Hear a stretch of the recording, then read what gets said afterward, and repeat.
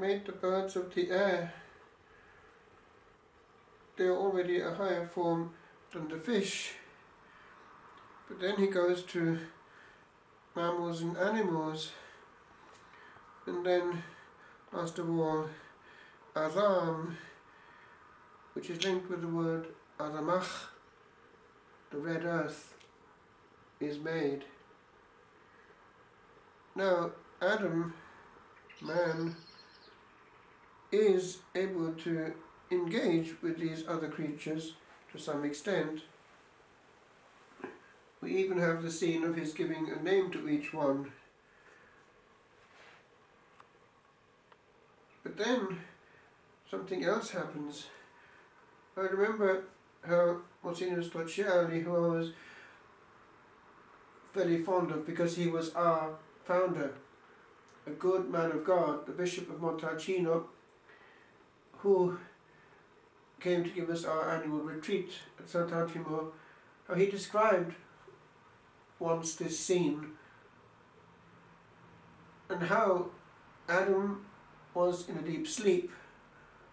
Then he woke up slightly and just opened one eye. Then he opened another eye, and things were notably changed. It was not a giraffe standing next to him, but flesh of my flesh, bone of my bone. And with this new entity, he could truly engage. We are not left alone. We are part of the family of creation, and higher animals, dogs, horses, can have a certain rapport, but between humans there is far more. But it can go awfully, awfully wrong. We're only here once, and Eden, the garden of delight, was actually made of harmony until this jarring note was introduced by the serpent. The Church Fathers have looked into this sequence of events, and some have commented on the fact that the initial wave of creation had to do with light and darkness. And some have noted that that could mean more than meets the eye. That the first order of creation was in the angelic domain. And what does the name of the brightest of angels actually mean? Bringer of light, Lucifer. So before we came on track, a lot had already happened. And so when Adam and Eve were there, without realizing it, they were fighting against the odds. Because as in the angelic sphere, the Creator did not want robots, but beings that consented before having the plenitude of beatific vision, so too, in the case of man, we had an element of will. He did not want robots. And that explains pain and catastrophe. It is the result of the free gift. It is better in the mind of God that we be free than that we be just automata, not able to have a part in gaining merit for eternal life. But we notice after each wave of invention and creation that he admires his work and finds that it was very good. Not just good, but very good. And some elements we have not lost from our original Edenic state. The reason, although damaged because of passion, still distinguishes truth from falsehood and can calculate very well.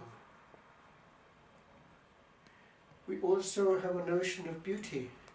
And by the way, if that has gone in our time, giving place to ugliness and chaos in music and art, then it shows that we are actually regressing. For the great artists of history knew well what beauty was. Indeed, Pope Benedict indicated that the argument from beauty is one of the arguments for God, the via pulchritudinis, the way of beauty. It goes towards a maximum. And we have it from God. We have it also, the one thing perhaps that we do really have in common with the angels, the capacity to create harmony and music even with natural means. We can go into harmony even with two, much more with 3 and 4. And when it is done well, it is actually consoling and links us with the order of creation and of angels.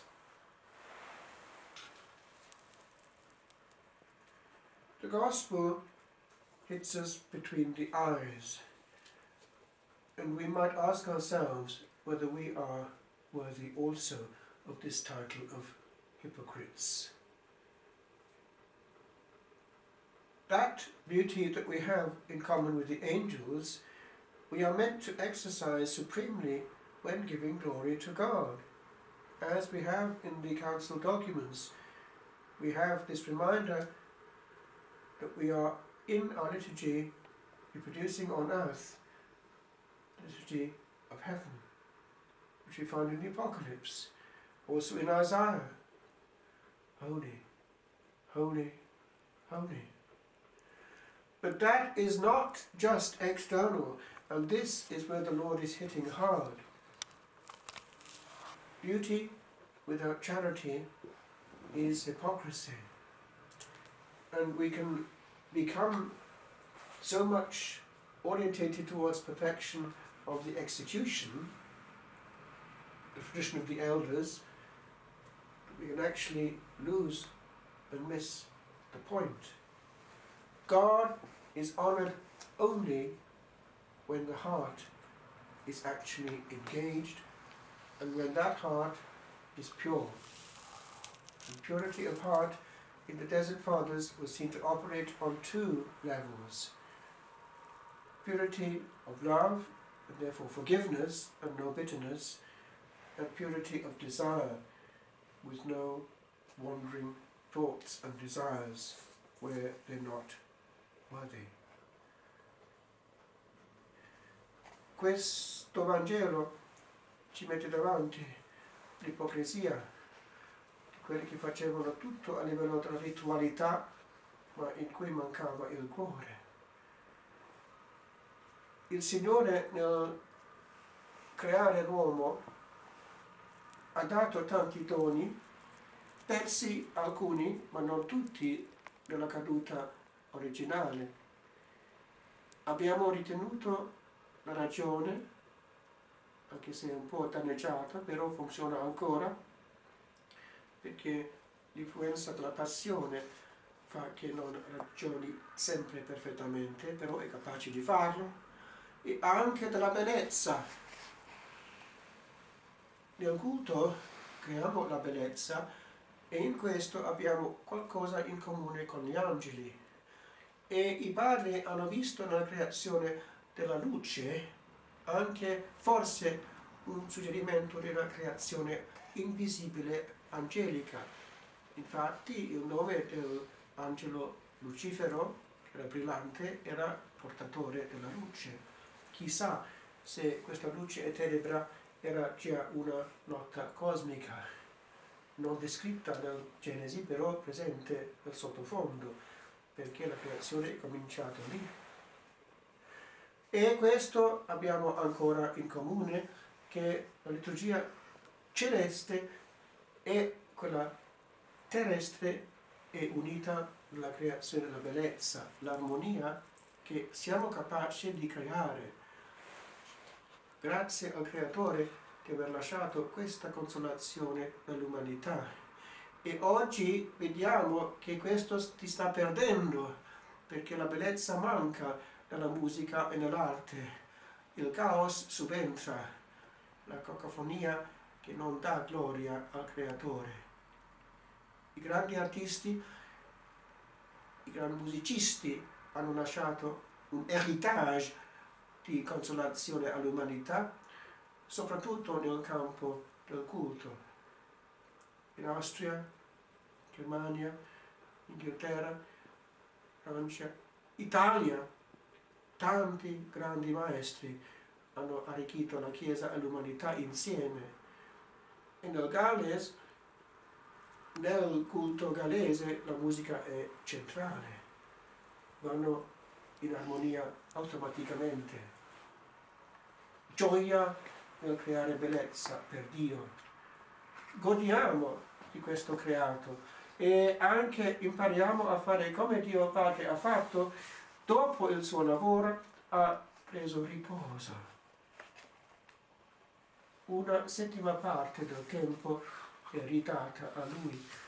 E la Madonna alla Salette ha pianto, in parte perché non fu data. Gli uomini non smettono mai. E Dio, autore di tutto, è del tutto dimenticato.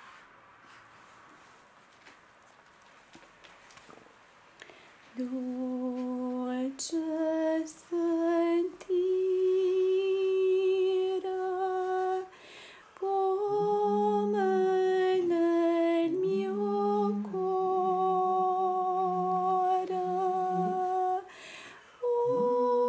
ora umilmente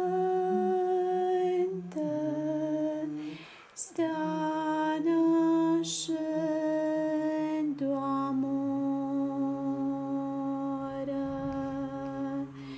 dolce capire che non son più solo, ma che son parte di una immensa vita che generosa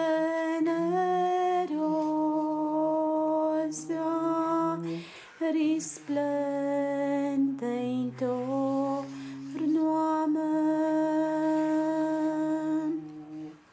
dono di Lui, del suo immenso amore.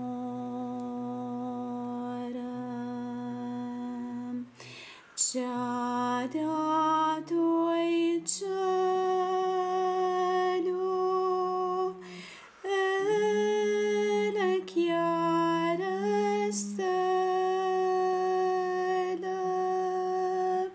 fratello sole e sorella luna, la madre terra con frutti e prati e fiori, il fuoco e vento, l'aria, l'acqua pura,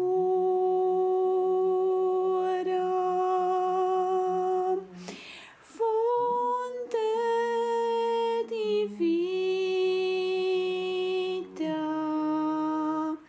per le sue creature,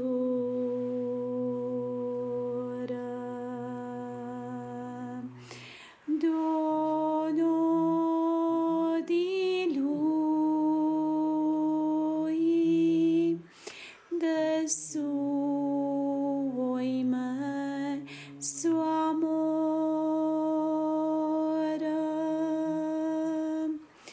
dono di lui, del suo immenso